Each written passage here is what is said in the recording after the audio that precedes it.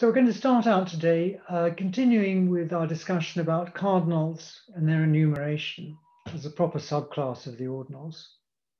And we're going to also look at Cantor's continuum problem, with which he wrestled for the final decades of his life. So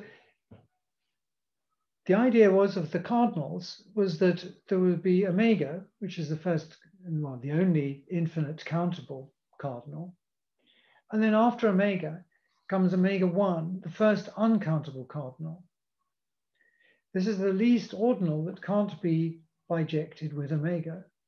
And then after omega 1 becomes omega 2, the least ordinal where there is no bijection between it and omega 1, and so on. And we saw that for any cardinal, there's always a larger cardinal. If I take a set of cardinals, I could take their supremum as a set of ordinals, and that would also be a larger cardinal. So the cardinals are interspersed throughout the ordinals, going all the way up through the ordinals and forming a proper class there. Cantor's problem, which was he didn't know where on this scale of cardinals to put the cardinality of the real line, or if you like, the power set of the natural numbers. Was it at omega 1, the very first uncountable cardinal, or was it somewhere further up? This was the question that he wrestled with. And we now know that we can't either prove this answer one way or the other. We can't prove that the cardinality of the real numbers has cardinality omega 1. But we can also prove that we can't disprove it either. So the axioms of set theory, when we try and make these proofs, are just inadequate to decide this question. So what a lot of current day set theorists do is they think up axioms to extend the system with, or properties of the V hierarchy of sets, which might answer this question. But to date, this has all been to no avail. So looking at the cardinal line, I'll draw the cardinal line here horizontally for a change. Okay?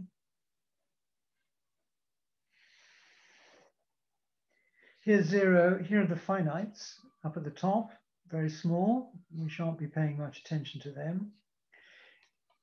Here is omega, right? The ordinal is a set of finites. And we call this omega 0, or it's also called Aleph 0.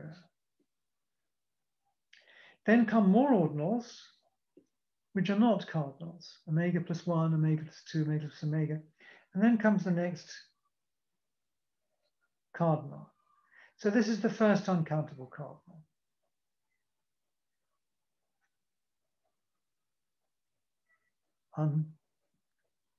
Uncountable cardinal. Then come more ordinals, but then there's omega 2. Omega n, supremum of these, we call as omega sub omega. And then there's always a larger cardinal, so this will be omega sub omega plus 1. Right? So in the enumeration of cardinals, omega alpha we thought of as f, we had this Aleph function where f Aleph takes the ordinals into the cardinals. Okay. And if we had a successor ordinal,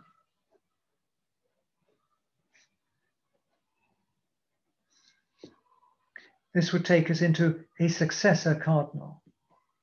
It's the next cardinal beyond Aleph alpha. Okay. Or sometimes we just write this as Aleph alpha plus. Here, no brackets in. Right? So this is a typical successor cardinal. If I have a limit ordinal, if lambda here is a limit ordinal, this is defined to be the supremum of the previous cardinals.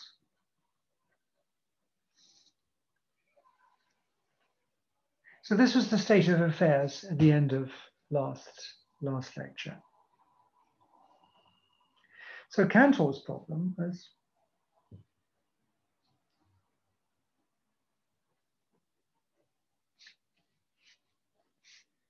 sorry, I should say continuum problem. Continuum, WM. It concerned the real continuum.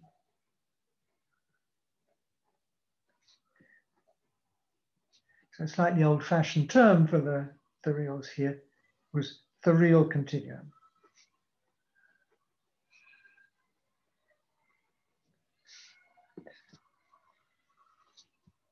So R, we've seen, is bijective with,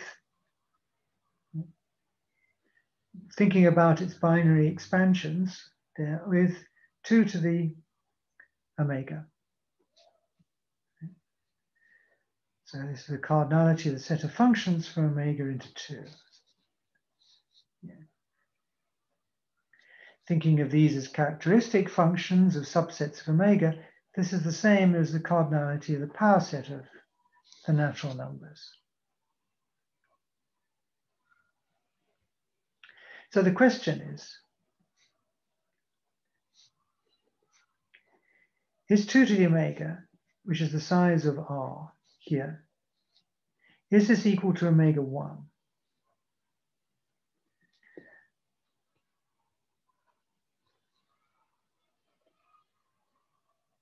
So we look at the size of R and we want to know, we look at the cardinality of R, we want to know where on the number line to put it. Here. We know by Cantor's theorem that the power set of omega is uncountable. And we saw this direct diagonal proof that the reals were uncountable. So the cardinality of R is not omega, it's not finite. So it's one of these guys over here. So Cantor believed that actually the answer to the question is yes, that the cardinality of R is omega 1.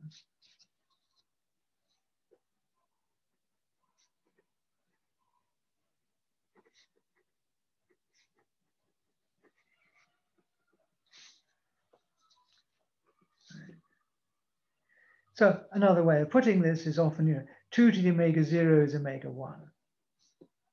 Or 2 to the aleph 0. You'll see this in textbooks as well, is aleph 1.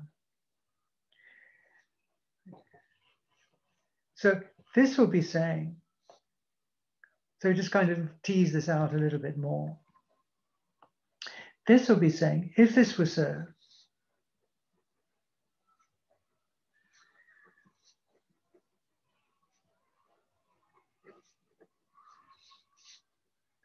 there'll be no set X, right, which contains the natural numbers contained in the reals here, which is of intermediate cardinality between this and this. Right? I mean, here cardinality of n then would be less than or equal to cardinality of x, it's less than or equal to the cardinality of the reals. Right? This is just the set of natural numbers, so this is just omega, or omega 0.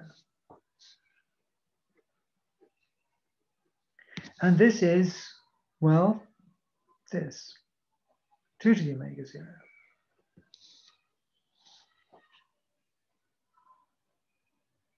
So if this were omega 1 here, there'd be no cardinals in between here and here.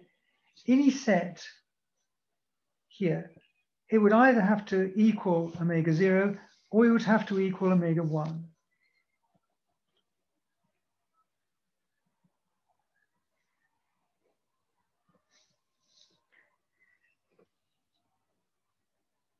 So any such set X, either it's bijective with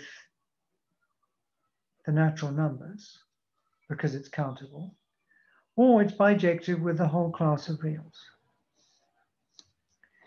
It couldn't be anything in between. Here. It contains the naturals, and it's a collection of reals. So either it's projected with this or it's projected with this. It couldn't be some intermediate size.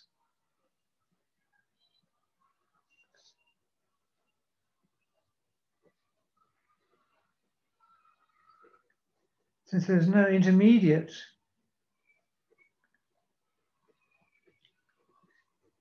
cardinality for x strictly between omega 0 and omega 1.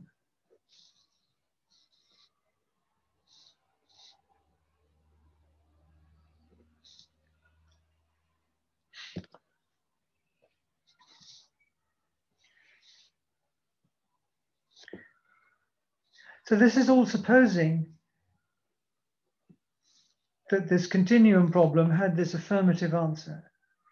That the size of the set of reals was the very next cardinal it could be.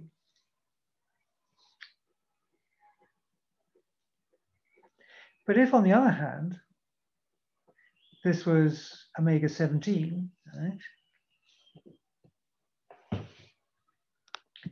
then there'd be possibilities for the cardinality of x of omega 1, omega 2, anything up to omega 16, and it would still be intermediate, of intermediate size.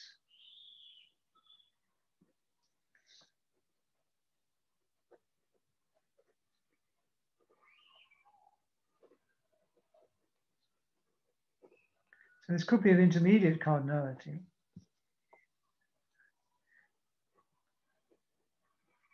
If its size was one of the intermediate things here, where 1 is less than or equal to I is less than 17. So there'll be all sorts of possibilities.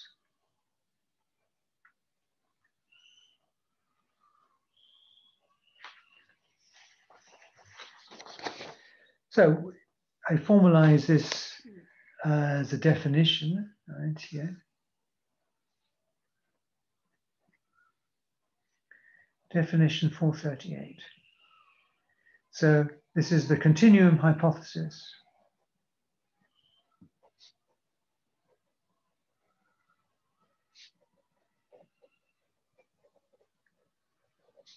Right, and this is often abbreviated CH. The 2 to the omega 0 is omega 1. Right?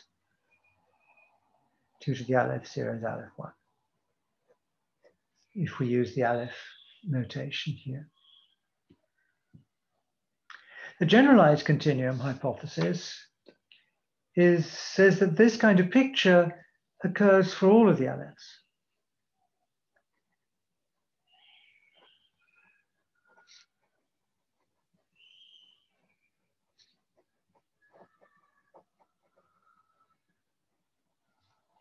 So now this is GCH.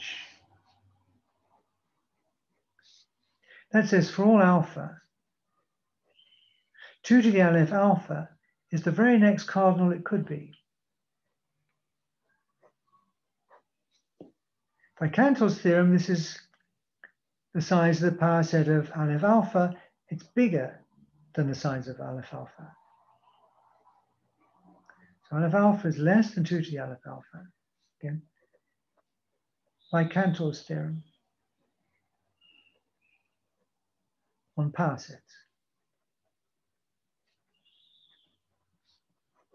So just to recall that. So we know it's bigger than this. Is it the very next cardinal it could be, or is it something larger?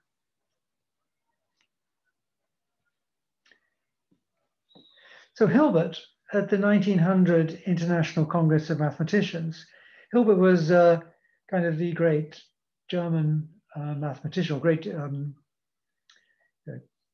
great mathematician of Europe in the last half of the 19th and first half of the 20th century. So he was invited to give a list of problems. Well, he was invited to give a lecture, and he chose to give a list of problems which he thought were significant problems for the 20th century mathematics to solve.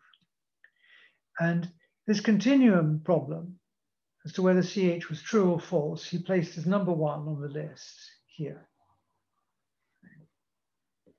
as I said, it still remains open. We're in this kind of twilight world of not knowing this answer. Now, Gödel,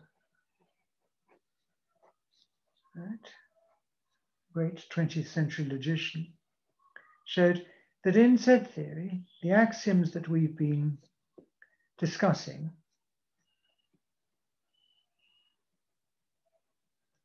this is ZFC abbreviates our axioms that we've been talking about. In ZFC set theory, okay, we cannot prove not CH. So we can't prove that 2 to the Aleph 0 is bigger than Aleph 1.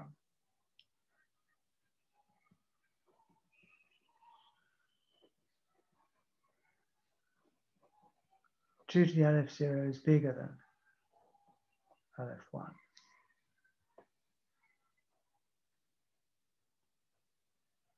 It's impossible. The axioms are not strong enough to prove this statement, or cannot prove this statement. And then in 63, Paul Cohen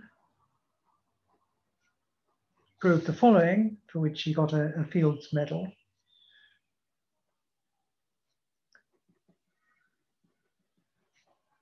ZFC set theory, we can't prove it the other way.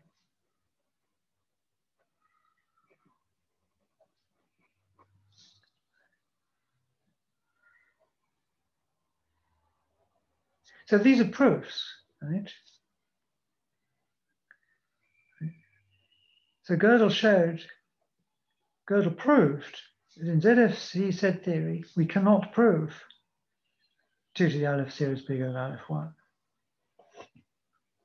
So Cohen gave a proof that in ZFC set theory, we cannot prove that 2 to the Aleph 0 equals Aleph 1.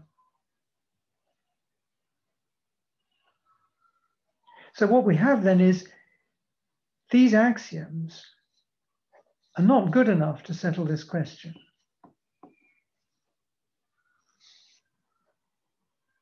So the upshot is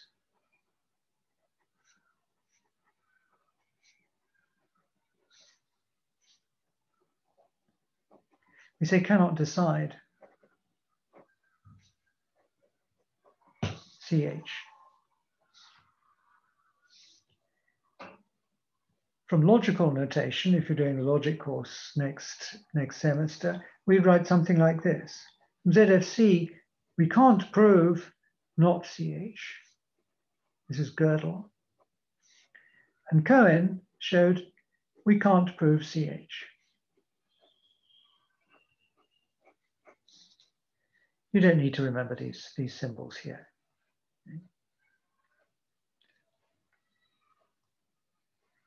So this means then that this cardinal exponentiation function is problematic for ZFC set theory, right? There's all sorts of questions we can't answer, right? Because this theory can't decide CH. So what modern set theorists do is they try and enhance this system of axioms here to try and find something that will decide the continuum problem. I mean, some people have kind of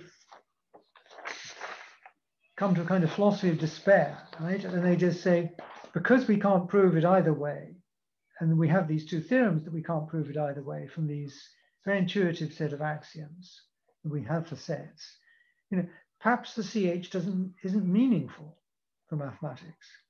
Right? But I would strongly dispute that. I mean, the CH is precisely this question that I've stated here. I mean, this is an entirely mathematically meaningful question, right? To say, if I take a set of reals that contains the natural numbers, is it either bijective with the naturals or the reals? Right? This is a question that any mathematician understands, and I think it's entirely meaningful question. So the continuum problem is simply just an open problem in set theory. Fermat's last theorem was open for 300 years, and this continuum problem has only been discussed for about 100 years. Right? So there is time yet, we hope.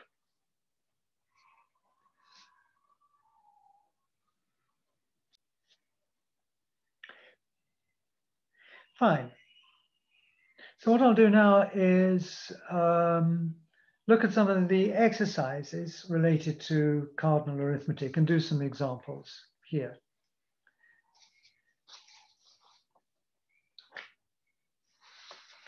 So first I'll do some things that are similar to exercises 437 and 438, which I set this week.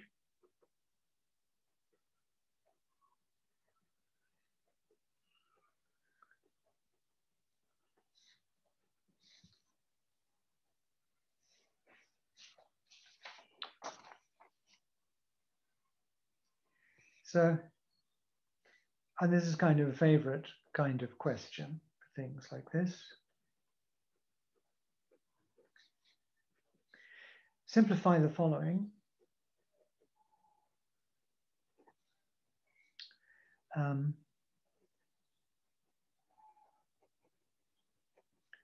First, without assuming GCH.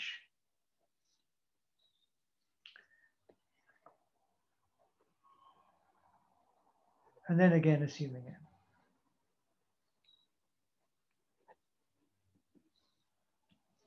You see that we'll see what this means when it comes along.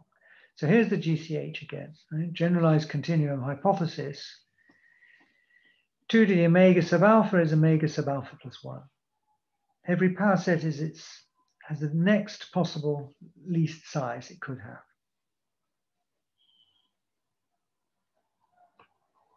So, okay, so here's one.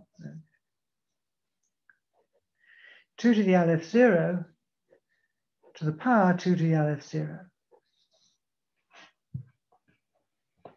So this is about rules of cardinal exponentiation. So 2 to the Aleph 0, we saw that that is this. 2 to the kappa to the lambda is 2 to the kappa times lambda.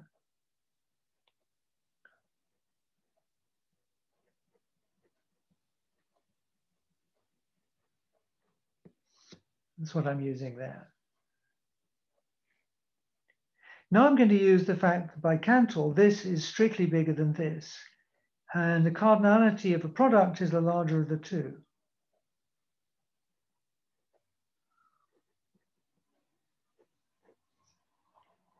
So I'm using that Aleph 0 is less than 2 to the Aleph 0 here. And cardinality of kappa times lambda is the same as kappa plus lambda is the maximum of the two. This is a corollary to Hessenberg's theorem. Yeah.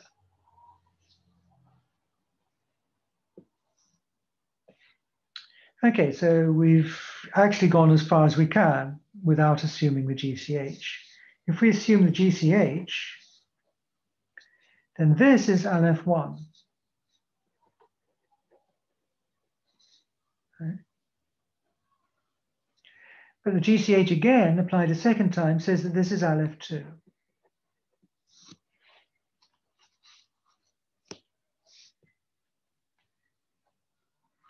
So GCH gives us this nice further simplification here.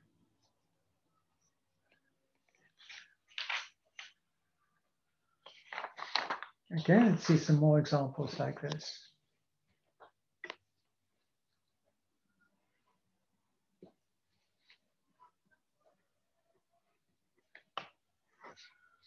Okay, Aleph 5 to the power 3 cubed. Well, This is just Aleph 5 times Aleph 5 times Aleph 5.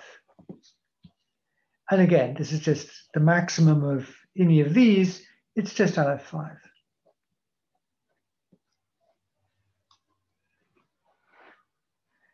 And GCH or not is not relevant here, right?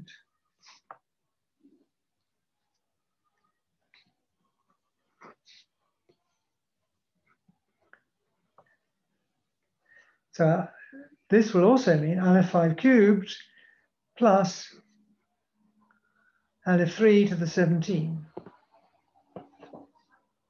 Well, we've already seen what this is. This is just Aleph 5. And this is just Aleph 3 multiplied together 17 times. So by the rules as before, it's just the maximum of those. Of course, it's just Aleph 3. So this is just plus Aleph 3 here. And the larger of the two. So it comes to Aleph 5 again here.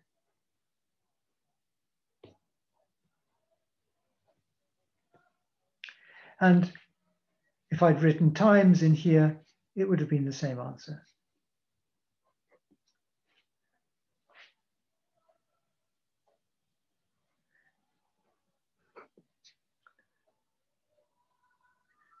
Okay, what about Aleph 5 to the power Aleph 5?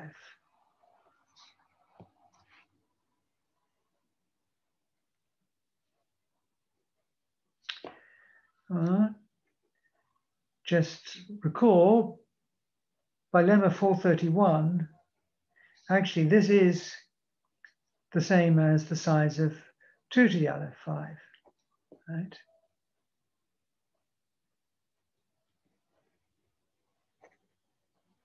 Or indeed, this equals kappa to the Aleph 5 for any kappa that's greater than or equal to 2 and less than or equal to Aleph 5 for any cardinal.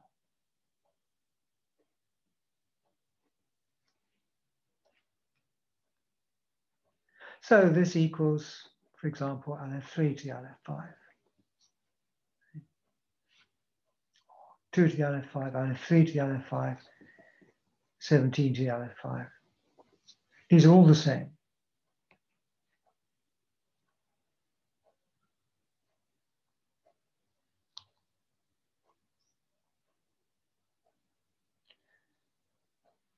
So we have 2 to the Aleph 5 here.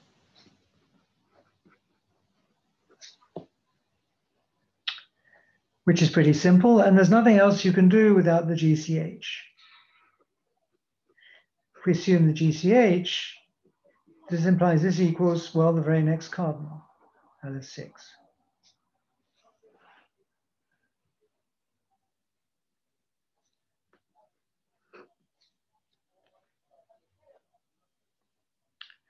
And this one I've partly already answered. Aleph 3 to the Aleph 5, again, by the same lemma. This is the same as 2 to the Aleph 5.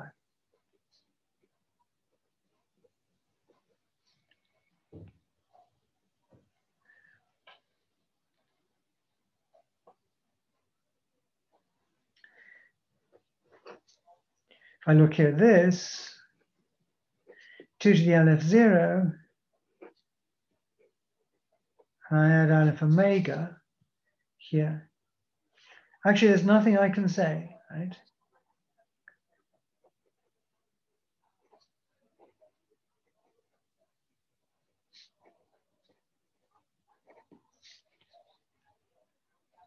But you might say, wait a moment, this is surely bigger than this, but we don't know that without GCH. It could be that the size of the real line is bigger than Aleph omega. So we don't know which of these is larger.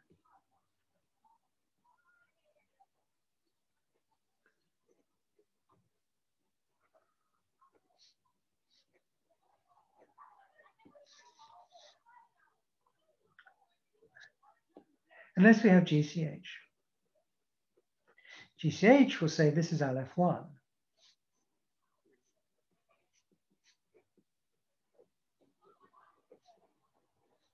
Plus Aleph omega. And now the larger of these two, it's Aleph omega. Minus maximum there.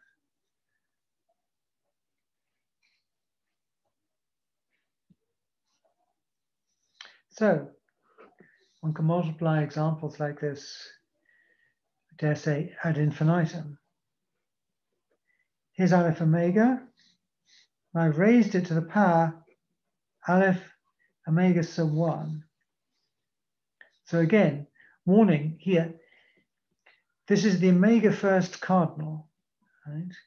So there are uncountably many cardinals less than Aleph omega 1.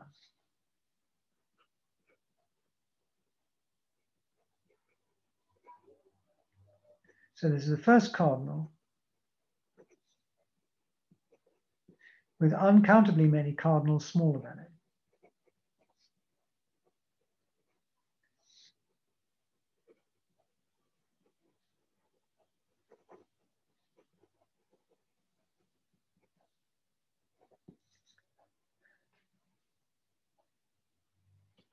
Well, this is certainly a cardinal smaller than that. So actually this just equals here 2.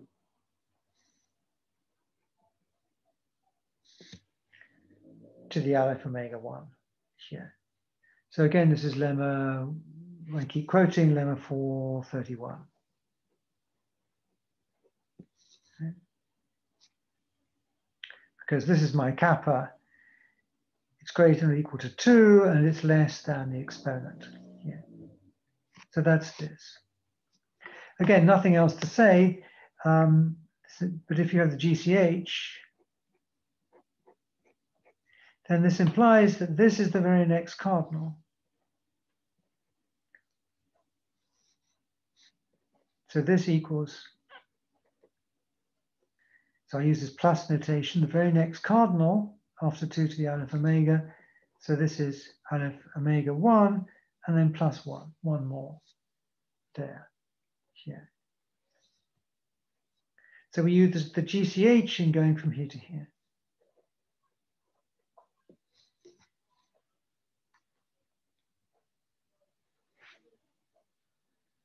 Okay, so do think about these and get used to this notation. And again, this could all be written out using omegas.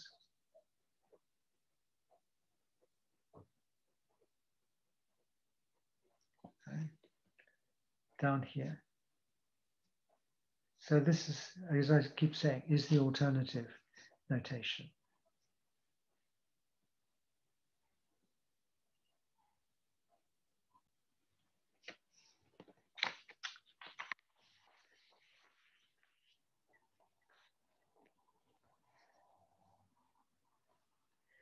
Okay, so 8.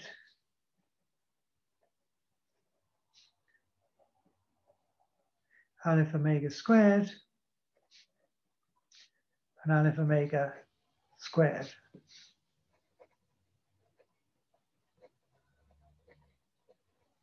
Which is larger. Okay.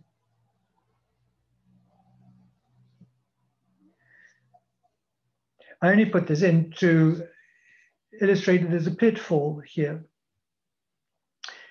What this is here is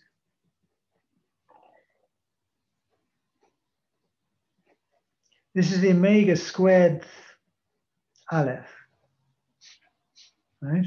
Also omega sub omega squared. Gets a little bit difficult to write here.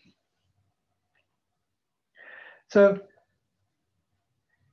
it's a little way along the Aleph line, right? It's beyond all the omega times k Alephs, right? It's a supremum of those. Right?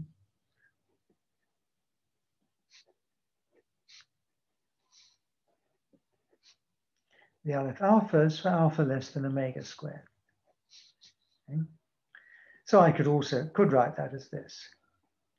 Here is the omega times k, right here, for k less than omega. So it's a little big, but not so big. But what about this one here? What we had here was ordinal exponentiation, right? The function here takes ordinals to cardinals. But actually here what is intended is Here what we have is ordinal exponentiation, right?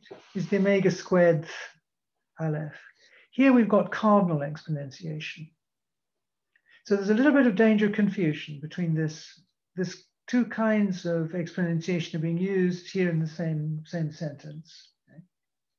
For the subscripts to the Alephs or to the omegas, this is always ordinal arithmetic that's down here, right? If it involves squares or cubes or powers, right? I mean, usually if you're given any question, it'll be made clear to you what kind of exponentiation is going on. You see, for plus and times, we've got these separate symbols for cardinal and ordinal operation. Right? But there kind of isn't anything for exponentiation. There's no kind of letter or symbolic thing. We indicate exponentiation just by raising something off the line of the page in both cases. So we have to distinguish. But you'll be told here if there's anything doubtful, perhaps in an exam. So what is the answer here, right? This is Aleph, omega, cardinal.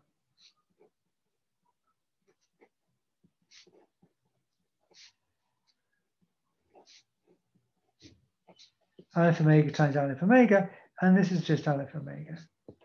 Right? No need for GCH, it just is what it is. So this is less than Aleph omega squared.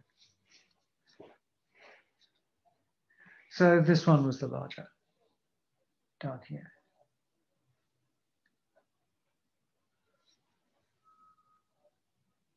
So there's lots of possible questions that you can ask here.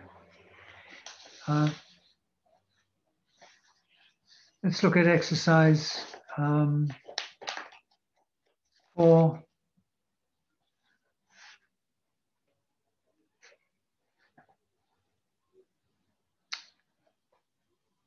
I can't find it at the moment. 432.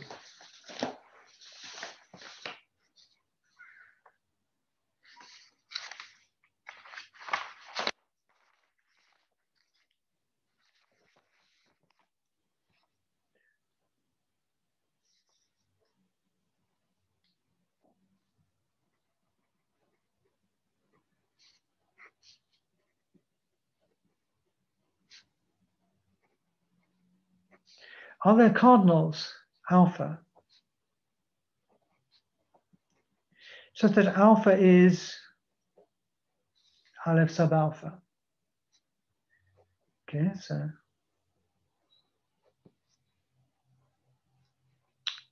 what this would mean in the enumeration of cardinals is that this gadget here, right, it's so large that it has that many cardinals below it.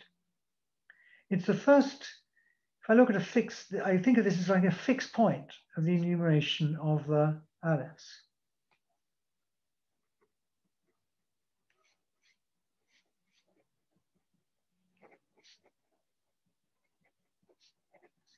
Of this F Aleph function, right?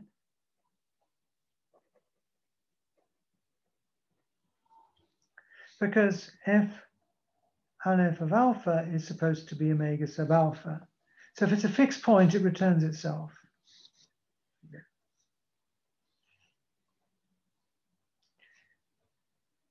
Can this happen, right? It would seem to be some enormously large cardinal number. It's so large that it has as many cardinals below it as it is. Right? But in fact, there are such cardinals. Right?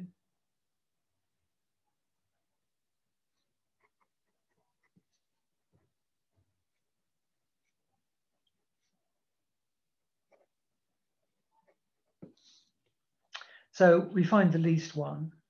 So we'll start out defining a sequence.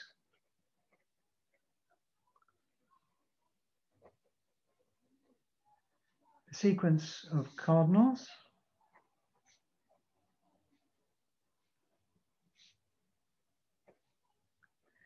For alpha n less than omega. And we set alpha tilde to be the supremum of the alpha n's.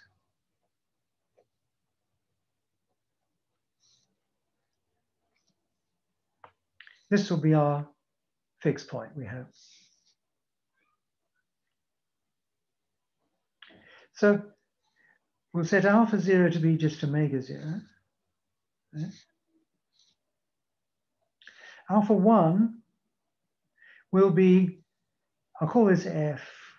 I won't keep writing the aleph all the time. F of alpha 0.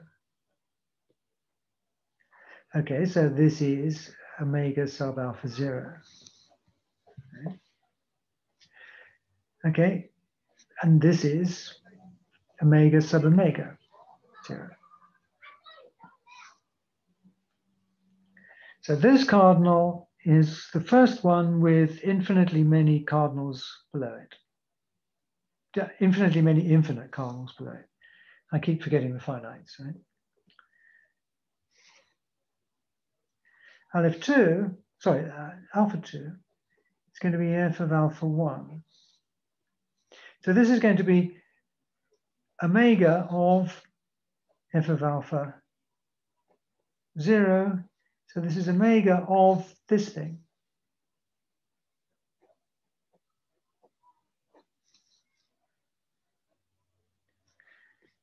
So in the enumeration of the alephs, alpha 2 is the omega sub omega one here.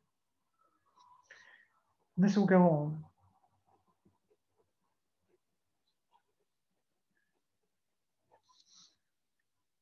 So these will grow really fast, right? So this is going to look like something like this.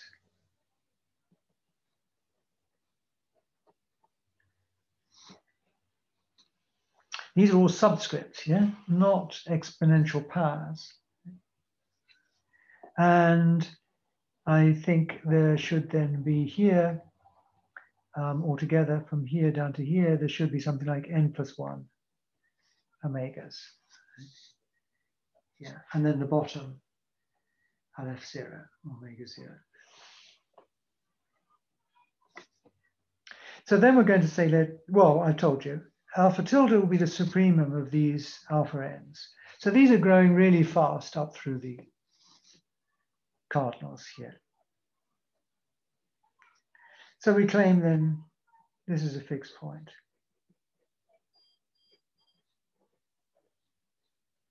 Okay, so then this will be the thing we're after.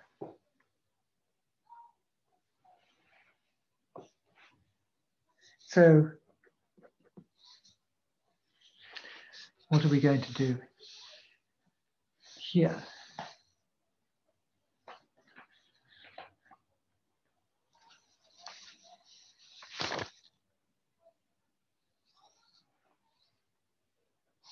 So what I've got then here is that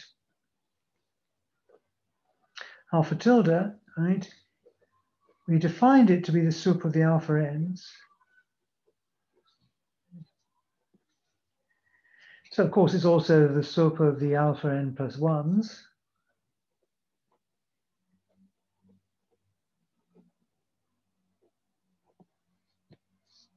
Because this is alpha n plus 1.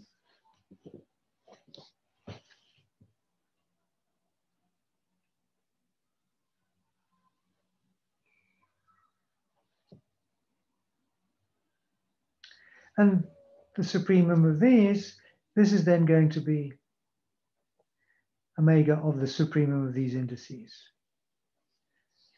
alpha tilde here.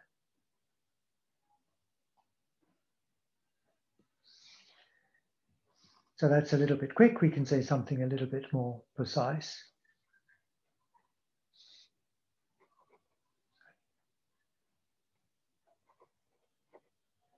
gamma is less than alpha tilde here, then where is it? What we have is alpha n is less than or equal to some gamma is less than alpha n plus 1. If it's less than alpha tilde, it's less than one of the alphas here.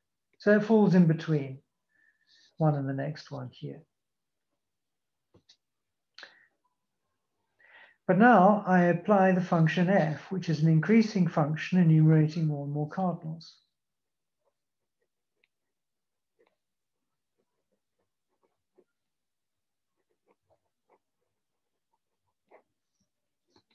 Here. Well, this is what we were calling f of this is this. F of beta is omega sub beta.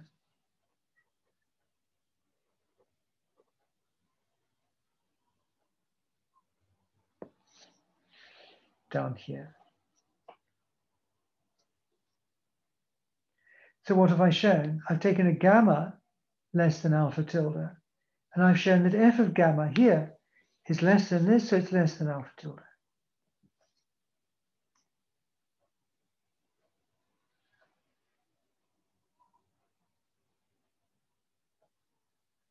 So f of alpha tilde, which is going to be the supremum of all of the previous cardinals enumerated by f, will just be this alpha tilde itself.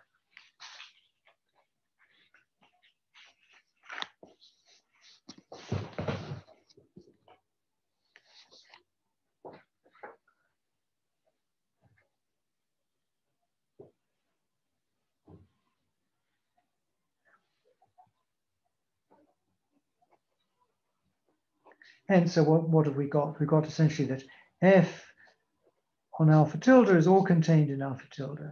Anything less than alpha tilde gets sent by f to something less than alpha tilde here.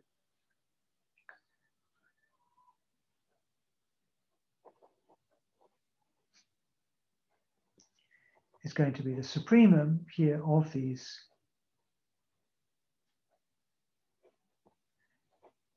f of alphas for alpha less than alpha tilde here.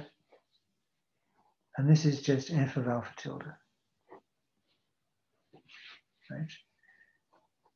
So recall, if lambda was a limit, f of lambda is the supremum of the f of tors for tor less than lambda. So that's what I'm using here. F of alpha tilde is the supremum of these smaller things here. Right? So alpha tilde is f of alpha tilde.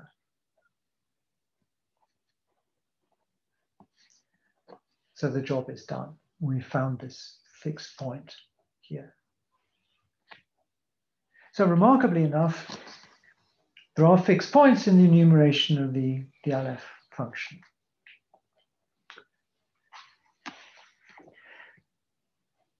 So the last kind of oddity I just want to point out before we finish here is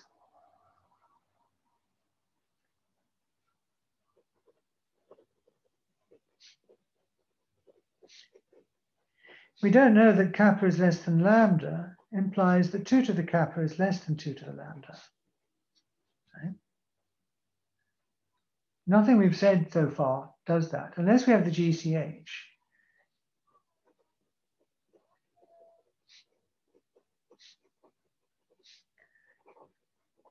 Then yes, 2 to the kappa is the next cardinal after kappa, right? Which is less than or equal to lambda, and that is less than lambda plus, which is 2 to the lambda. So in that case, the answer is yes. GCH says that's the case. But without the GCH,